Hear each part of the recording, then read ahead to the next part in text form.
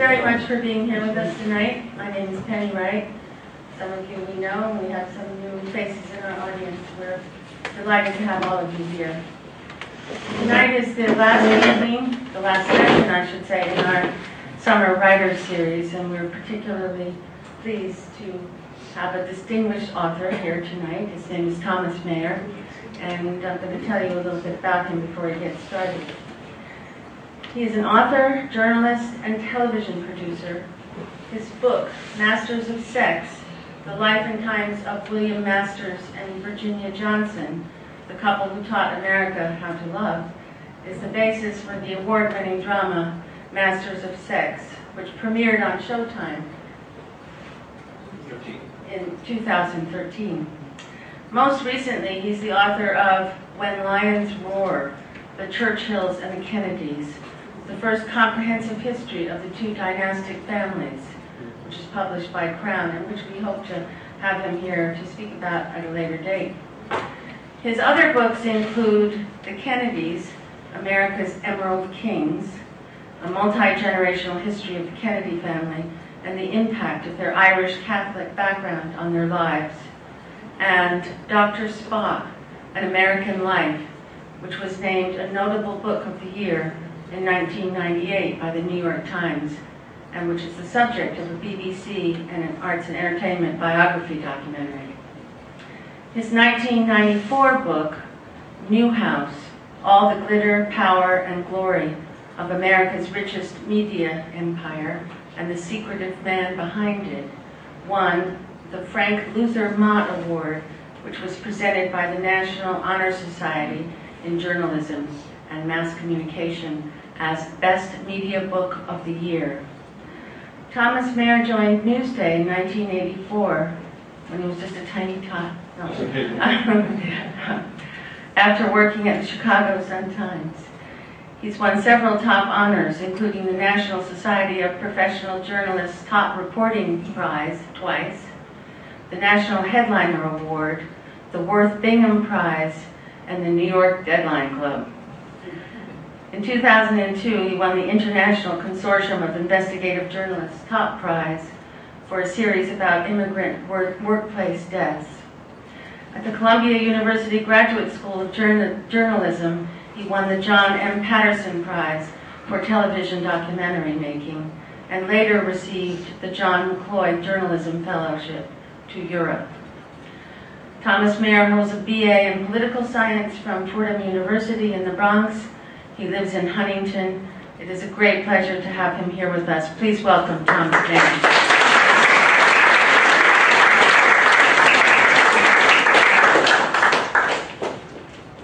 Good evening, everybody. Thank you so much for coming on such a beautiful night tonight.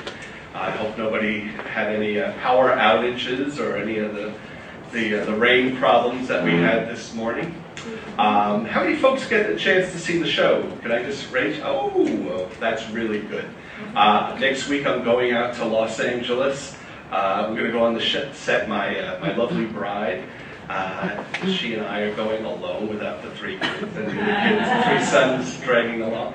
And we're going to go on the set, and the television critics all come out next week, so they have a lot of parties and such. So when I go out there, I'll make sure I said that at the Rogers Library in Southampton, that so many people raised their hand when I asked about watching the show. That'll make Michelle Ashford, who's the showrunner, very, very happy. You know, as I mentioned before, I have three sons, and when the subject of sex comes up, and as we all know, sex is a very complicated thing.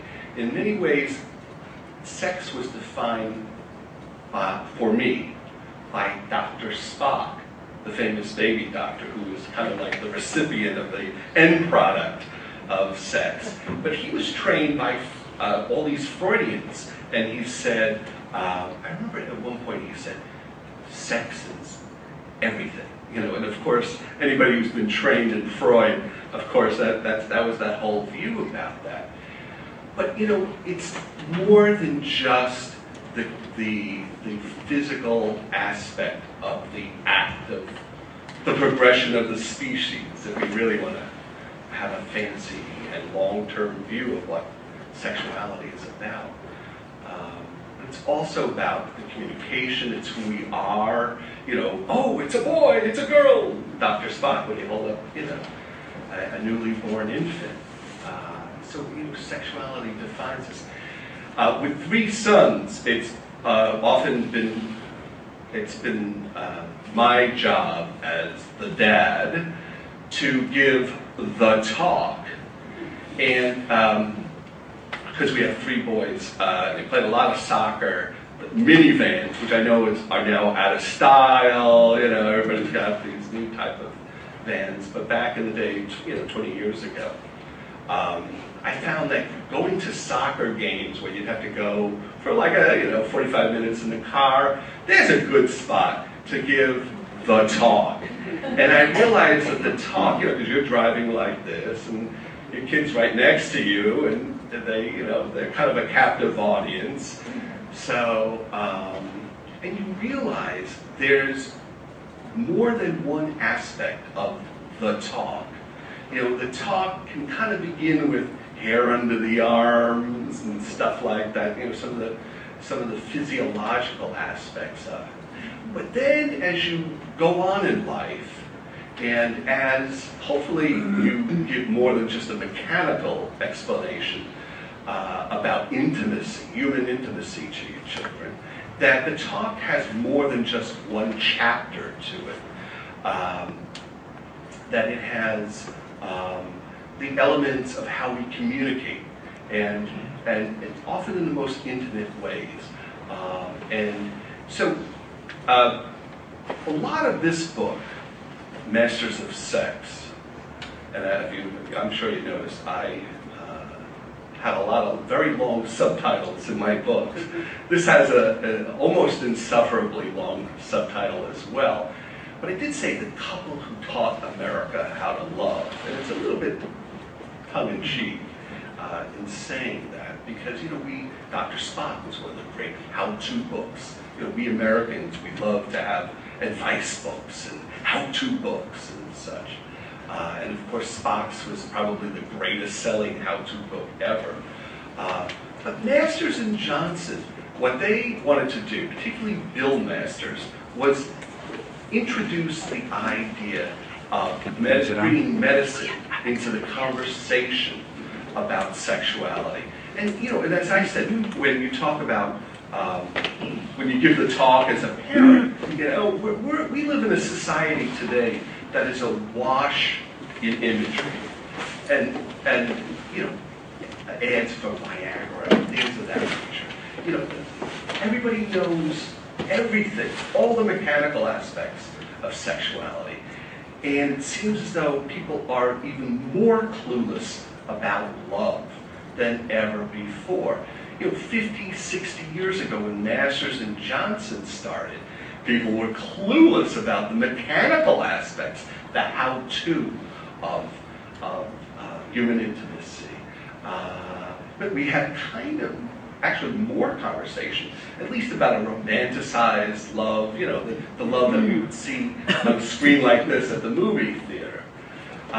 So what Masters did, he was an OBGYN who realized that he traveled in a circle with a number of doctors who were winning Nobel Prizes, discovery of estrogen, progesterone. But what he realized was that there had never been a documentation of human sexuality, of exactly how it works. Not, you know, not the perceptions of it, not the wives' tales about it, but the very specific things, the way a scientist would look at things. And as he was determined that medicine should be part, really at the heart of conversation about human sexuality, you know, a lot of couples who would seek to have children sometimes would have difficulties. And that's how Masters started as an OBGYN. He was a fertility expert initially, and that's how he got involved in all of this. And so as he developed that specialty as an OBGYN and then the subspecialty of fertility, he realized if I am the one to document exactly, soup to nuts, how things work sexually, I will win a Nobel Prize. I'll be the Christopher Columbus of human sexuality. And every time he it was a very natural, intellectual, curious thing to come up with. And when he voiced that to his mentors and the professors at the medical school, Johns Hopkins, he said, "Oh no, Bill, don't want to go there. We'll watch how the rabbits do it. We'll watch how the apes may do it, but you're playing with nitroglycerin. You can't do that." And so there was one particular professor at Johns Hopkins that was very well known in the field. George Washington Corner was his name, no less than George Washington. And he told Bill, he said, if you're going to do this, you got to be a married man. You have to have an accomplished practice. You have to be working in a medical school in a responsible position. And only then can you really think about beginning to do this. And so Masters, after about 10 years out at Washington University in St. Louis, began the study of human sexuality, pushed out the boat. And he said he felt very strongly that medicine should be, as I mentioned, should be at the forefront. Married couples, particularly those wanting to have children or having any type of difficulties in the bedroom, they would seek the advice of perhaps a Freudian-trained psychoanalyst and be on the couch talking about your feelings about mom, or you'd go see the rabbi or the minister or Father McGillicuddy at the local parish, and you'd ask Father McGillicuddy for his advice. And I say that as a Fordham man, with all due respect to the church. And actually, the guy who's the bishop in St. Louis, which was a pretty heavily Catholic town, actually, was delighted that he was doing this. He didn't want to endorse it, but this got the priests, off the hook in many ways. This was something, if Bill did this study and did this textbook and was able to explain things, particularly sexual dysfunction. They coined the phrase sexual dysfunction. We hear it in all the ads these days, whatever. But they were really the first ones to do that. And so, as if he was coming up with the atomic bomb or playing with nitroglycerin, he eventually convinced people to allow him to do this study. And so what I'd like to do is start with a clip, which I hope I can hit from here. Let's just see if we're working here. If not, I'll move over a little bit. I'm going to start with, let's see if I can do this. Oh, there we go. I'm going to introduce here Dr. Masters.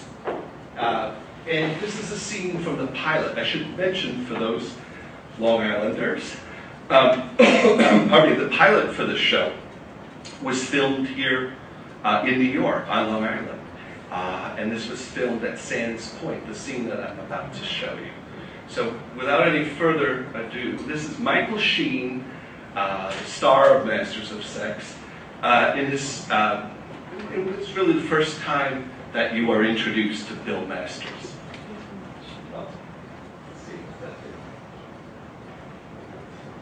See that yellow light? There we go.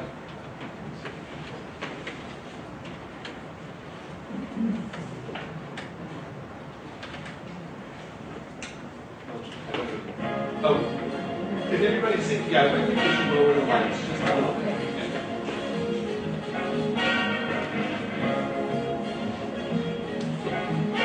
If the nightingales could sing like you, they'd sing much sweeter than they do. For you brought a new kind of love to me. If the Sandman brought me dreams of you, standard in the Midwest. The highest standard. So high that even our friends on the coast are now paying attention. The man that we're honoring this evening is a visionary in every sense of the word. I've known him since he was a resident here at Washington. He was opinionated and hard-headed even then. His constant innovations to obstetric surgery have earned him dominance in the field. If there's one thing I hear during the course of my day, it's thanks to him we have a family. Ladies and gentlemen, Dr. William Masters.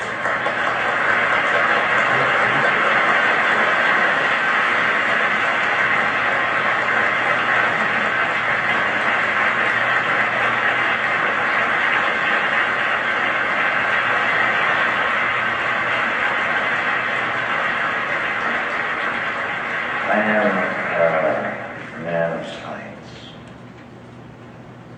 which is why I'll let my friend Chancellor Scully supply the words tonight. Most regrettably, I have to go. Turns out I'm working this evening. And Bill Masters has yet to devise the baby guaranteed to arrive during business hours.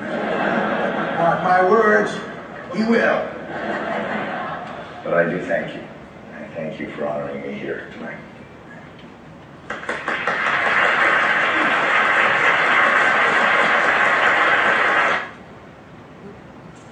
So that's Bill Masters, and as you can kind of get the sense from just seeing him there, it's a pretty tightly wound character. And without trying to ruin the show, and you gotta watch me because I don't believe in spoiler alerts. So I will give things away a little bit here. But he was a tightly wound guy who had difficulties in his own family life growing up and such. And a lot of that is played out in the series. There was also, behind the drama of the show itself, was another drama as well. And it's how the book was adapted by television. My book came out in 2009, and it was reviewed in the Friday New York Times, the Daily Review, and then that Sunday. So the following week, we had a number of different people who wanted to buy the rights to the book and make it into something. And there were a few people, I knew I didn't want to do anything, masters of sex, I have 3 teenage sons, thanks but no thanks, I wasn't interested. But a couple of people wanted to make a movie out of it. But what happened was that there was a woman named Sarah Timberman who was a producer at Sony Pictures, and she had been a book editor at Random House, and said, Tom, I know you're thinking about a movie and that this should be a movie. And I was telling that to my agent. She said, but you should really think about this golden age of television, Mad Men, all these other different programs and such. We live in this new, really device or whatever, of the narrative storytelling on cable television particularly. And we'd like to make this into a series. And so that was also part of the drama of this whole thing as it's gone on. Masters didn't look anything like Michael Sheen in the physical sense. Although, in Michael's defense, he offered to shave his head so that it would have a degree of verisimilitude, as they say. A person, though, who actually is a lot like Virginia Johnson is Lizzie Kaplan, the actress who plays Virginia in the show. And it was a part of the joy of doing this book was interviewing people who were Bill Masters' contemporaries, doctors, OBGYNs, residents who had worked with Dr. Masters, but talked about that time period in the 50s and the 60s when they were getting this study off the ground and knew them. And they all said to me, the ones that were still alive, how much Lizzie Kaplan really resembles Virginia Johnson, the real Virginia Johnson from that time period. So who was Virginia Johnson? Well, when she comes through the door, in the scene that we just saw with Dr. Masters, where he's going, he almost resembles Groucho Marx. Hello, hello, I must be going, I must be going. Well, off he goes. He's not going to deliver a baby. What he's going is to a local brothel, to where it's been arranged by, with the approval of the police commissioner in St. Louis, a guy named Sam Priest, no less. And he adored Masters because Dr. Masters delivered all the babies for Mrs. Priest. So, you know, the way that people just love their doctor, a great doctor, the police commissioner kind of looked the other way as Masters is doing this study. And he realized that he couldn't, after a period of time, that the experiences of prostitutes were not comparable to the average woman, and that it would, you know, that it would knock down whatever findings he would see in their study. So he realized, in a scene that just follows this, one of the prostitutes tells him, "Buddy, you need a female partner." There's actually another story related to that, but I won't go into it for today's crowd. But basically, she says, you know, Dr. Masters, you may be an OB-GYN, but there's certain things about women you still don't seem to understand, and you really need to get a female partner. So in the 50s, when Masters started, there weren't many female doctors to begin with, and you weren't going to medical school so that you could fool around after hours with some maybe crazy doctor with this thing that was essentially suicide. If you were playing with, as I mentioned, nitroglycerin, you would go watch people doing what after hours in our medical school? Are you crazy? So of course the female doctors didn't want to go there. Bill Masters, you know, the old adage, doctor, heal thyself. Well, actually, he had a low sperm count. He never told that to his wife. When they had difficulty getting pregnant, his wife had difficulty getting pregnant, kind of intimated that it was her fault. And never told. And I found that out actually because of a study that he and another doctor did, and the other doctor told me, so, you know, Bill had a low sperm count. And the reason why I mention that is they had, eventually, the Masters had 2 children as a result of Masters' fertility techniques. So that the idea of doctor heal thyself, he kind of solved his own problems in terms of trying to have children by coming up with these cutting-edge fertility techniques.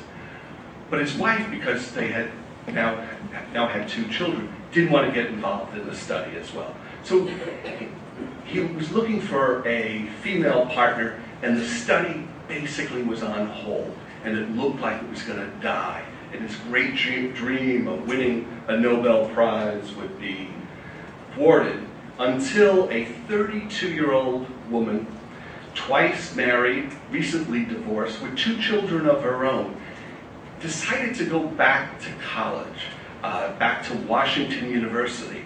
And to help pay the bills, she got a job as a secretary at the medical school. Actually, Virginia Johnson, she didn't even work in an office. She worked in the hallway of one of the outside the offices. You know, one of those old metal desks and such. She's filling out insurance forms, and somehow, some way, she becomes the partner for Masters. And this is the clip of Lizzie Kaplan, introduced, in which the character of Virginia Johnson is introduced.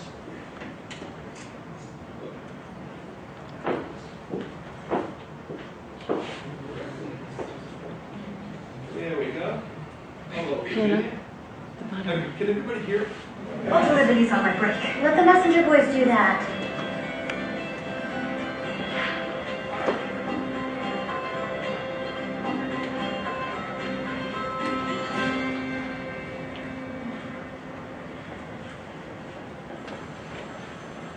Dr. Masters, we haven't yet met. You here to interview? Or on some other business? Can you squeeze me in now? I'm sure it seems unorthodox going from nightclub singer to secretary, but I can assure you I am very capable, organized. I'm the hardest worker I know. You don't know me. Well, I see that comes with the job. Any medical education? I was an undergrad at Drury College. Studying? Music. So you graduated with a BA. Actually, marriage interfered before I could graduate. But I am enrolled in classes now here at the university. I'll have my degree by year's end. In? Sciences, behavioral science.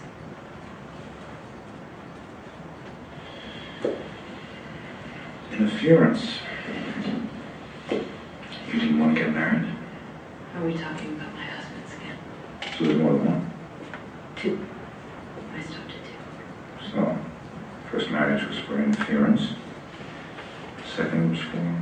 Children. I have a boy and a girl. Is that unusual? I believe that's average.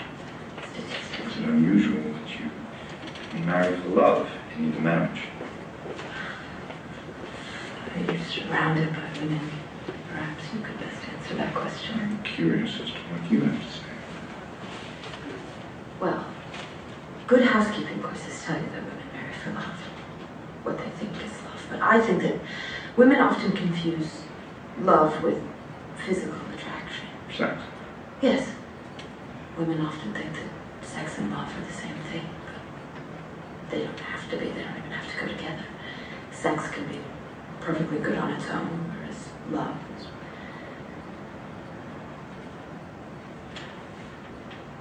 I don't think I've ever heard a woman express such an opinion. It's not a theory I trot out at dinner parties. You're a doctor. I'm guessing you're not easily flustered.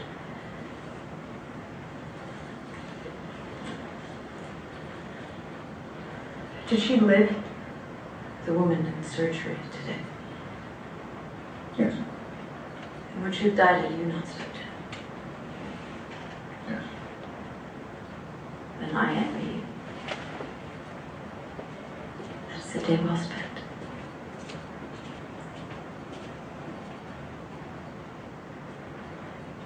They're very strict about my break. Since you brought up the subject of sex, Actually, you did. why would a woman fake an orgasm? To get a man to climax. Usually so the woman can get back to whatever it is she'd rather be doing.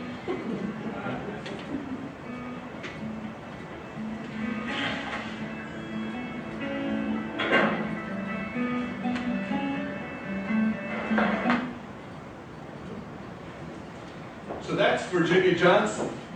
And, you know, when they made, I'm telling some tales out of school here. In fact, I wasn't even in the room when it happened. But they originally announced that a different actor, prior to Sheen, was going to be Dr. Masters. And this is about 3 years ago. And they had a table reading here in New York. And so much of the show is about chemistry. And the chemistry, it was very clear that the chemistry wasn't working between Lizzie Kaplan as Virginia Johnson and this other actor. And this other actor is a very well-connected actor. You can look it up. John Madden, who did Shakespeare in Love, the movie that won the Oscar back in 1998, he was the director for this pilot. And he's a British gentleman who has done a number of different television productions as well. So there they were stuck. And usually when something like that happens, the whole thing isn't going to work. That they may not, the ship may not get off the ground. And so Madden took a copy of my book to London with him. He said, I think I know who could play Masters and be the right person for it. And he went to London, and Michael Sheen was on the stage, the little Vic, doing Hamlet, and said, basically, dear boy, you should be doing this.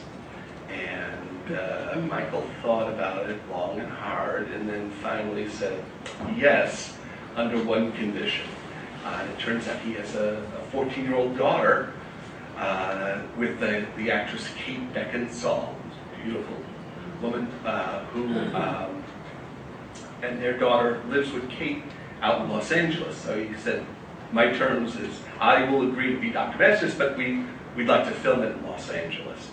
So that was a great tragedy for me because, of course, they filmed the pilot here on Long Island, and I just thought that maybe I could bring a few more jobs to Long Island if they stayed here and filmed it. What happened from there, though, is that Virginia was kind of the yin to Masters' yang, that if Bill was the hard science guy, the man, the very serious fellow, Virginia had a way of,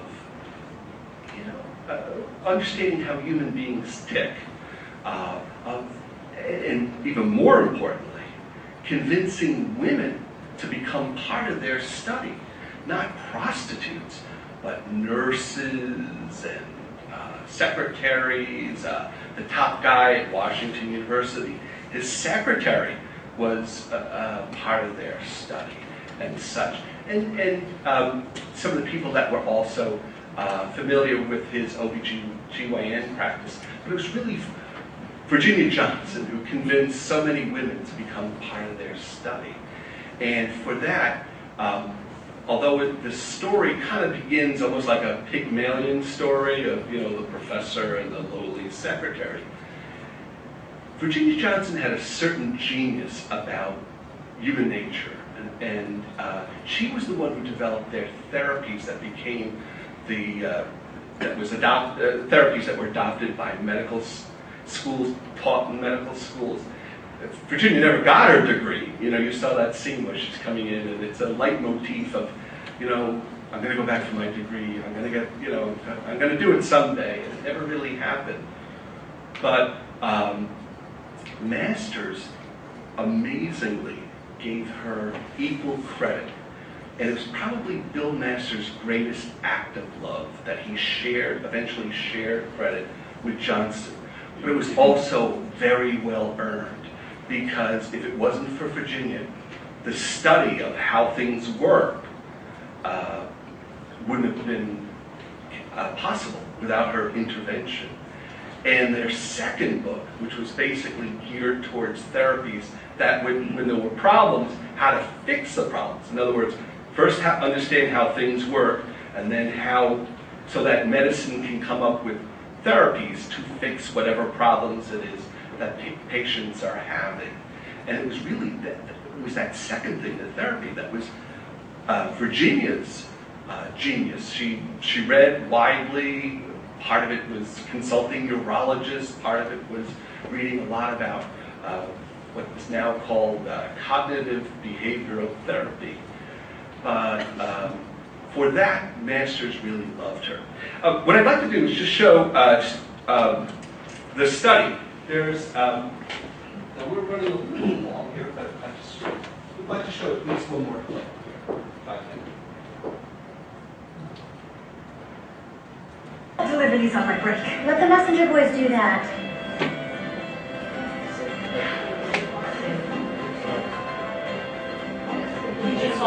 Oh, get out. Oh, excuse me. Thank you. Yes, please. Sorry there. Gotta fire the AV. Dr. Masters. Here to interview or on some other business?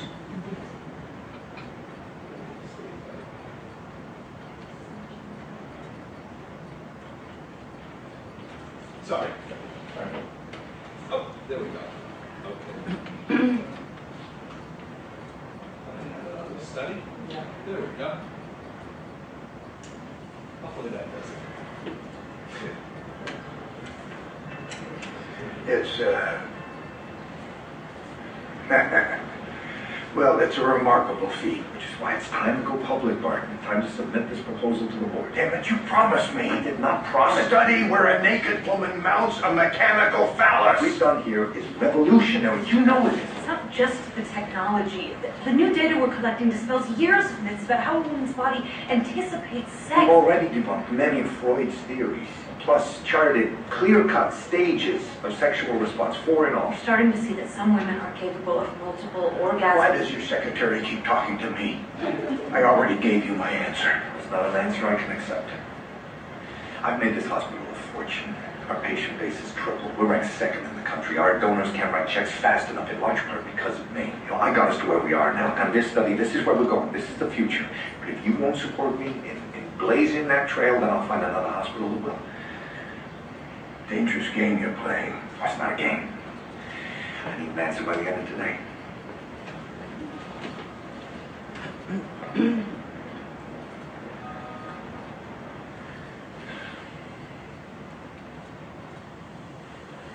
He's not gonna call. Ethan, I'm sorry. I totally... You're not even dressed yet. It's about the NICU benefit. For God's sake, Ethan, go ahead. Ginny can come with Libby and me later. Lily's having you over twice this week. I'm sure she'd like time alone. And I would like a date. So I can wait 15 minutes. Well, we have another hour here, at least. I'll meet you there. Okay? See you there.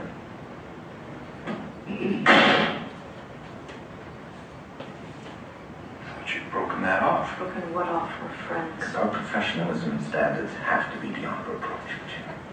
This is not research into kidney disease, which might survive some incident in the departmental scandal. This study is the scandal, so even a hint of impropriety could derail all our work now. Everything's to come. I understand you're upset about Scully. I'm not talking about Scully. Given that every museum in the world is filled with art, created from this basic impulse, the greatest literature, and the most beautiful music. The study of sex is the study of the beginning of all life. And science holds the key. Yet we sit huddled in the dark, like prudish cavemen, filled with shame and guilt.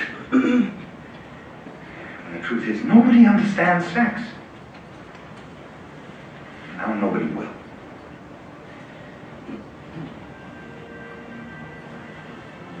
It's late.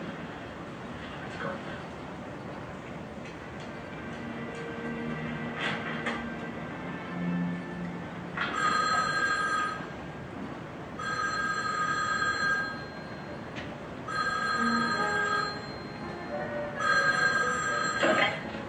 Masters. So the telephone comes, and it's not a call from the governor letting the accused killer off the hook. It's actually a phone call saying that they can go ahead with the study, as only Hollywood can, dramatize these things. I have to say a quick word about Beau Bridges. He's such a delightful guy. And he's nominated again this year for an Emmy, along with Allison Janney, who's in our show as well. And last year, Allison won the Emmy for her portrayal as Martin Scully, is the name of Beau's character. And so Allison won the Emmy for that. And I'm hoping this year is the year for Beau Bridges that he wins the Emmy. It's certainly well deserved, in my opinion. And it actually was filmed at Brooklyn College, just FYI. I just kind of pulling it together here, and I'd like to get to some questions, particularly since so many people have watched the show. I'm sure you have some questions. But I'd like to just kind of wrap it up, if I may, by emphasizing something that I began with, which is the whole subject of love. It's interesting that the show, we all agreed, should start a certain way, which is about like chapter 7 in the book. But my book actually is written more chronologically, and it begins with Virginia. It's just before World War II. And I asked her basically, who is your great love of your life, or at least your young life? And in a roundabout way, that a biographer will ask the type of questions that only biographers really can get at the heart of. Basically, I was asking her, how did you lose your virginity? And she said, well, there was the boy with fiery red hair. And everybody thought we'd get married someday. But it was just before World War II. And he was a farm boy. And I didn't want to stay in Golden City, population 800. She lived in the outskirts of Golden City. That's how far and quiet this farmland was for Virginia. So she didn't want to have anything to do with the farm. She wanted the big city, the big lights. And she was headed that way. So that's the beginning of the book. And for a long time, Virginia wouldn't tell me who the boy with fiery red hair was. As a matter of fact, one of the members of the audience here has met my youngest son, has a little bit of red hair, but my two older boys actually do have fiery red hair. So when she said, I've lost my virginity to the boy with fiery red hair, that kind of threw me for a loop there for a moment. But what I learned was that Virginia, of course, goes on and she becomes internationally famous. She's on the cover of Time magazine as the great sex expert. And they kind of realized that perhaps things were a little bit too much one way in terms of sex and not enough love. And by the 70s, Masters and Johnson wrote a book about love and about the importance of respecting one's partner and such. But Virginia Johnson's life, like Bill's, was a very, shall we say, complicated situation. They were not married. Then they did get married. Later on, they were married for 20 years. And at the end of their marriage, on Christmas Eve, after the rest of the family had left them, Bill went upstairs and Virginia followed him. And that's when he announced, after 20 years of marriage, they were well into their 60s, I think he was in his 70s, he announced that he had found his lost love from his early days, kind of a lover's quarrel that had happened 50 years ago. And he told Virginia, I'm divorcing you, and I'm going to get married to my beloved Dodie, was her name. Wow. Dodie. This is a big spoiler alert, excuse me. So Virginia goes looking for her lost love, the boy with fiery red hair.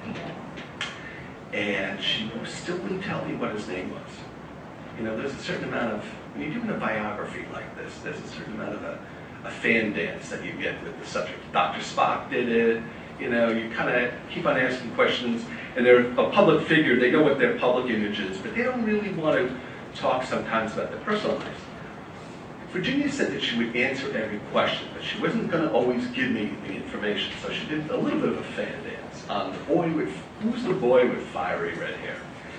So eventually I called the library in Golden City, and they said, oh, yeah, who you should talk to.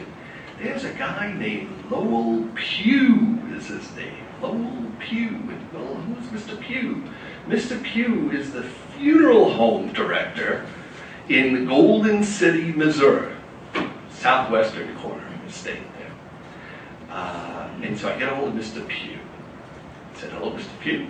Explained what I was doing. He said, oh, yeah, sure, I knew Virginia. She was quite a young lady and all that type of stuff. It's all the guys. 50 years later, they're still, oh, yeah, Virginia. It was like they were talking about Ava Gardner. And to some extent they were. But the memory was still fresh in their minds. And so I said, yeah, Mr. Pugh, one of these questions that I have, though, is, Virginia said that she had a boyfriend in high school. He had said that he knew her from high school. I said, the boy had fiery red hair. He said, oh, yeah, I know him. That's Gordon Garrett. Gordon Garrett, really? Are you sure? I said, sure, I'm sure. I have the yearbook. It's in the yearbook. Predicted that Virginia Eshelman, later Virginia Johnson, Virginia Eshelman would get married to Gordon Garrett, and they moved to Chicago and lived happily ever after. So when Bill Masters announced on Christmas Eve that it was leaving her for his beloved, lost love of his youth, and Proust couldn't come up with something like this, she decides to go back to, find the memories, the lost love, the boy with fiery red hair. Whatever happened to Gordon Garrett? And eventually I found Gordon's two sisters. And the farm boy didn't stay on the farm. World War II came along. And what happened to Gordon Garrett is at the end of the book. And you'll have to read it to find out what happened to Gordon Garrett. So, anyway, I thank you so much for coming this evening. I hope this has been enjoyable. And I'd be really delighted to take any questions that you have about either the book, about Masters and Johnson, or of course the show. I know that there was one person who already asked me a question. Do you want to ask that question? Well, the question I asked was, at the end of the episode, it says that certain characters are fictitious. Yes. And I could never see the whole The children. thing. The Yes, children. not all of them, though. Okay. There's a long explanation to that one. I'll give you the short version, relatively short version. About 3 years ago, there's the one word. That's the short thing. That is the short answer. Whenever the lawyers get involved, look out. So it became a complicated thing. I know 3 years ago, I got a phone call from Michelle Ashford, who's the showrunner of the show. She's the creator of the show. And this is her baby. I should make that very clear.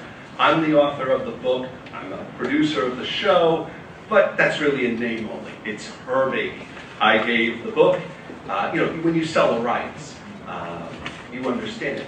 To her credit and to the credit of her partner, the co-executive producer, Sarah Timmer, they asked a lot, and I've been very much involved in answering questions, basically being a consultant to the program. But about 3 years ago, Michelle called me and said, we want to do more things with the children. And I said, well, it was a sensitive subject with real-life Virginia. Because she was a workaholic, like a lot of men. She was a 24 hours, 7 days a week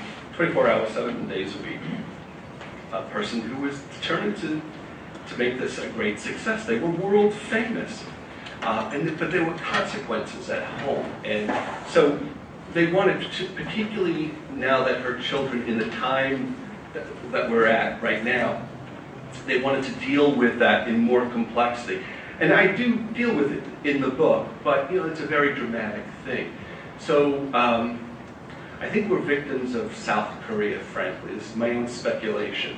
But after Sony is the producer of the show, and after the Sony emails were hacked, horribly so, really a disgrace, I think everybody was very cautious legally. And so they decided to change names and do whatever, so that Michelle could dramatize the children and have the interactions at home, but also do it without any type of legal consequences. So that's kind of the short answer to it. Yes, sir? Do you think this opens the door for miniseries made from any of your other books? Yes. Why aren't you nice? I didn't. Yeah, it's funny because I think the singular achievement, aside from its attributes as a drama, is that this show is used in a actual nonfiction book for a multi-season type of drama. Usually TV shows are either, like Mad Men, the invention of the creator, Matt Maier as an example of Mad Men, or Breaking Bad, or they're usually based upon fiction. Game of Thrones, as an example, is based upon George R.R. Martin's novels. What they they did with this show is take my book, a non-fiction book, and do their own dramatic, and drama is by definition a fiction, but they did their own interpretation of it. And so, yeah, I have another book that was 20 years old.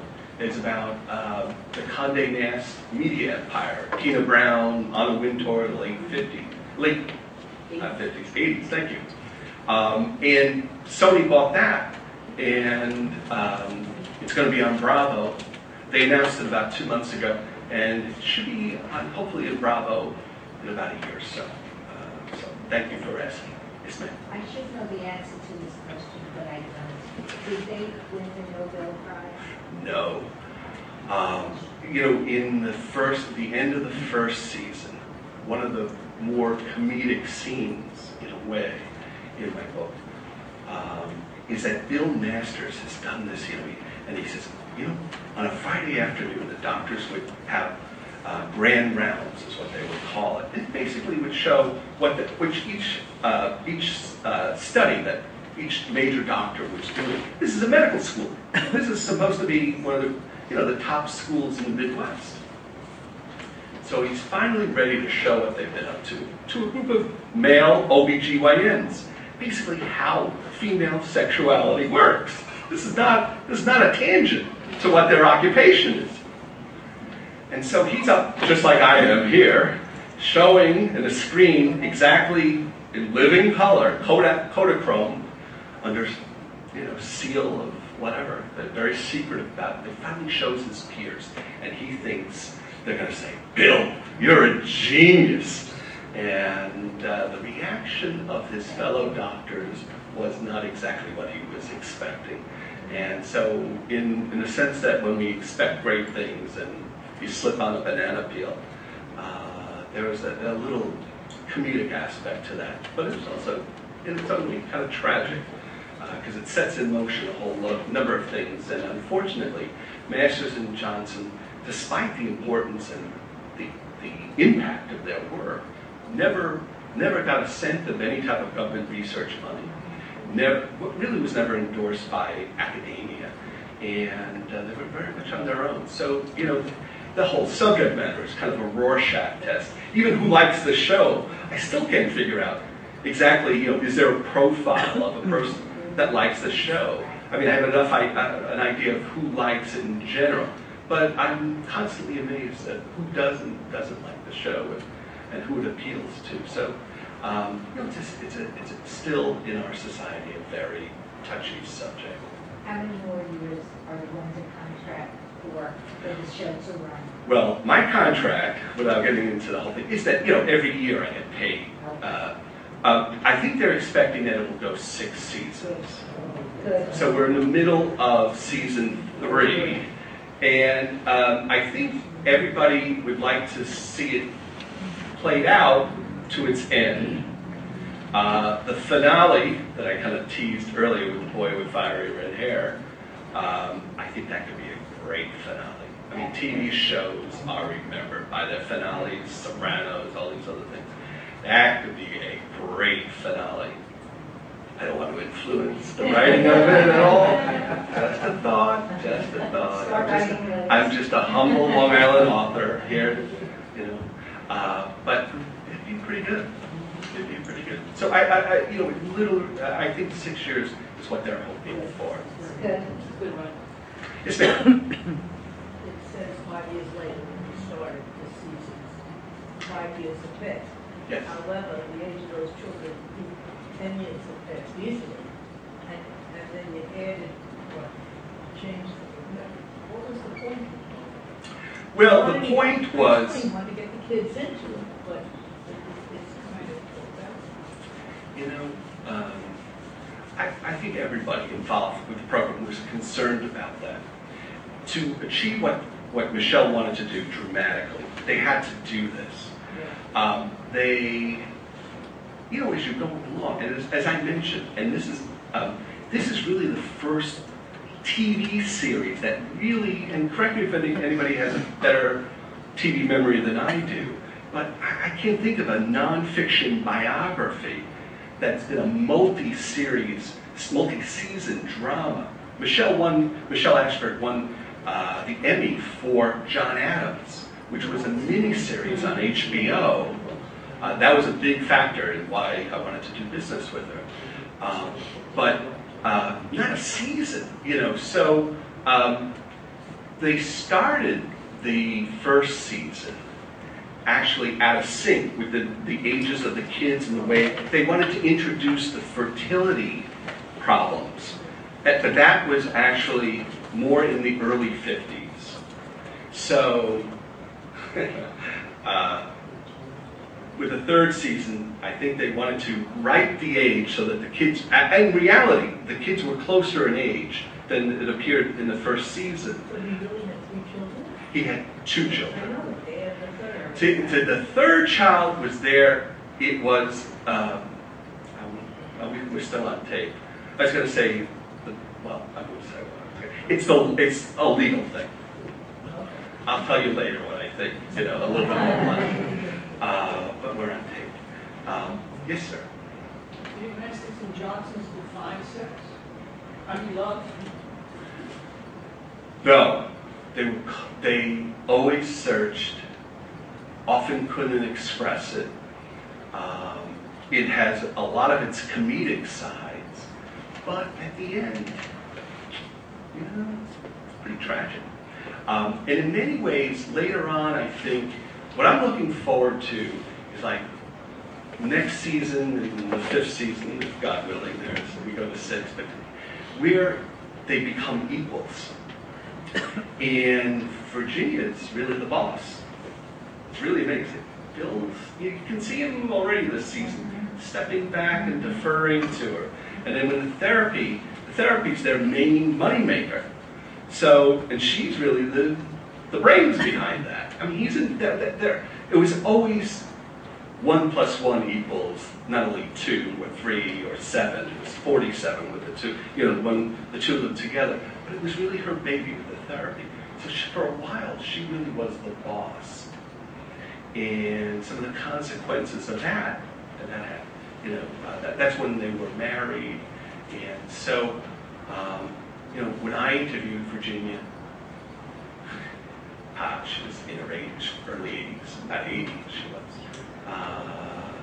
Yeah, that's right. And she said, I never loved him. Bullshit. She would say that. And then when I said to her, that doctor in Philadelphia that did that study on low sperm counts? The doctor told me Bill had a low sperm count. Oh, no, he didn't. He was very virile. I know, but Virginia, you know biology better than I do. And virility does not have anything to do with a low sperm count.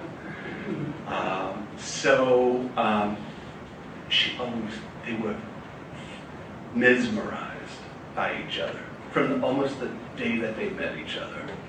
And even when they were angriest at each other and deeply disappointed and things fell apart in almost a tragic way, they were still defined by each other. When I went out to St. Louis for a big 7-hour in-your-face conversation with Virginia that we had kind of planned at the end of the thing, a lot of the questions were easily disposed of, but they were like all the real key questions. I saved for this one particular visit, and she was living under the name of Mary Masters. It was almost like, something out of Grey Gardens or something. She was almost like a recluse at that point. But there she is, she's in the phone book listed as Mary Masters. She's been divorced from the guy for 5 or 7 years, but still very defined by him. And she's using Mary, which was her original name is Mary Virginia Eshelman. And so she's still using, almost like an alias. And so when she read my book, we had chats afterwards. In fact, on her birthday, I would send her flowers every birthday after. And we chat and stay in contact. she was aware of the show. We talked about, even when I was doing the book, I said, well, you know, there were people who wanted to do a movie. Master said, no way, no way. But she said she could see Joanne Woodward would play me, she would say. And who would play Bill? Well, maybe Robert Duvall, you know, or somebody like that. So I know that, you know, people would say, would she have liked the TV series? I think I know her well enough to know she definitely would have loved it, because the book really pulls them out of obscurity. I mean, now they're once again famous, but she was in the shadows. And, but when the book came out, those chats that we had afterwards, I said, you know, when you read the book, a lot of people have said to me, I guess you really did love the guy. You know, Bill, you really did love Bill. And she said, yeah, I guess I did. So I think it's reflected in the book, but you know, it was a very, very complicated thing. The other thing that really attracted me to the story was the idea of a man and a woman as a biography, as a window into so many themes in American life during that time period. And they never really got it quite right. They had the answers, they had the how-to.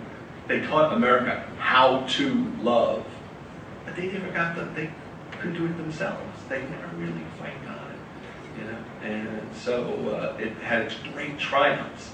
And it also had its really tender tragedies as well. Who invented Betty? Well, Betty actually is a real character initially. Betty was, if you may remember, I mentioned about a graduate student, actually, believe it or not, who was one of the women who were volunteers. But she was also, this woman, as the story goes, was also a prostitute, at picking up some extra money or whatever. And she's the one who told him, you know, buddy, you need a female partner. And he would often tell that story, and, you know, to the best of my reporting process, it was true as well. Not only did he tell it often, but Michelle, you know, the liberties of doing a drama is that you're able to take a little bit of this, a little bit of that. I never thought that this show would be a documentary. I knew it was a drama, and I think that's the way it should and always should be judged. I think it's unique that they've used a non-fiction book as the source material. But at the end of the day, it's a drama.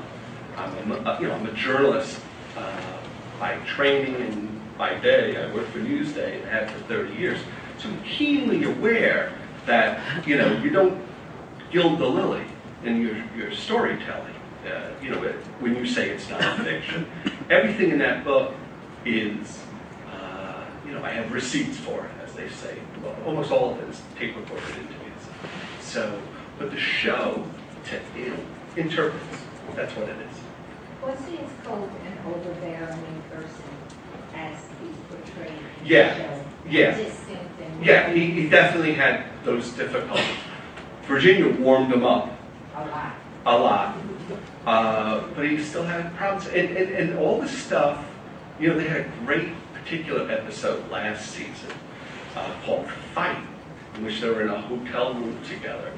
And Virginia tells the story of how she once loved this army captain during World War II. And you know, when I was watching it, I really had an out-of-body experience, as they say, because I remember Virginia telling me that story. And you know, you can write it as a writer on the printed page.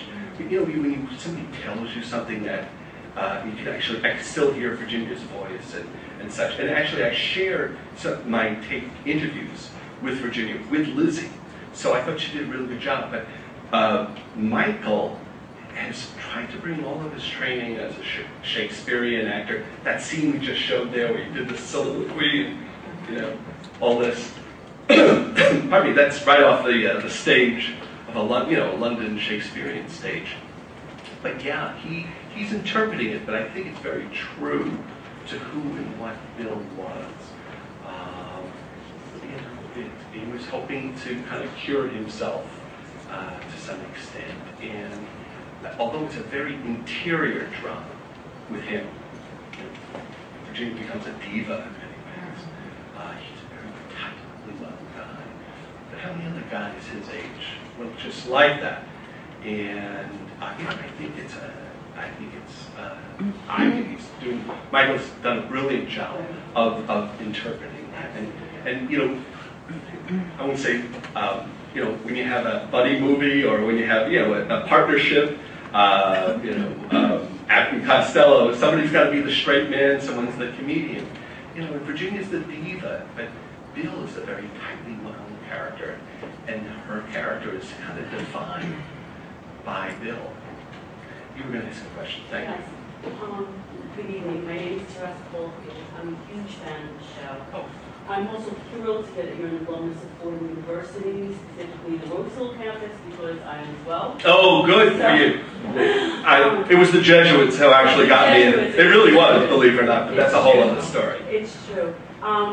Sort of a cool follow-up to what everybody is asking you. I realized that when a book is brought to television, that certain things are fictionalized, that perhaps 3 characters are suddenly comprised into one to save time. But certain things are so personal. I was just curious.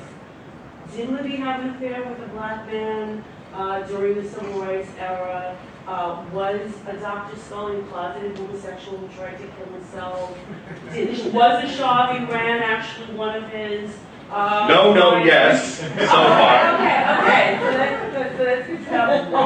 The football player that lived next door to the poor wife got the yeah, there's it's kind of based on a real life character. It's kind of based on. Hold on. They were talking about the Betty character. Did she actually become an administrator in this office, or they just had some fun with that? They had fun with that. They actually combined. So, as I said, it was the prostitute, but also there was an accountant who I think they kind of used. And in the case of Libby, just to wrap this up, they didn't want Libby to be a doormat. You know, a 1950s stereotypical. I would say, if you read my book, the portrayal of Libby is not as a doormat. She was typical of her time. She was typical of her time. There were a lot of other women who stayed at home with the kids. That was in many ways the ideal in the 50s. That might even still be the ideal for a lot of people who get into the work world and say, oh my God, this is crazy. But she was more like the Melanie character in Gone with the Wind. Okay. She was a very good person. And, you keep on asking people, okay, what about a bad day with living? Did she ever have a bad day? And she was, but she was also aware of how important the study was to her husband. And ironically, the thing that's the most interesting is that Libby became friends with Virginia. Yes. And so the level of complexity, betrayal, is just compounded because of that fact. They weren't rivals as much as they were, 2 women involved in Bill and Masters' life together. Hey, thank you so much for inviting me. Thank you so much for coming. I have copies of the book if you'd like the first editions of the book. So I'd be happy to sign a copy. We'll send you back, but not before we give you something to take to California, to Hollywood, right?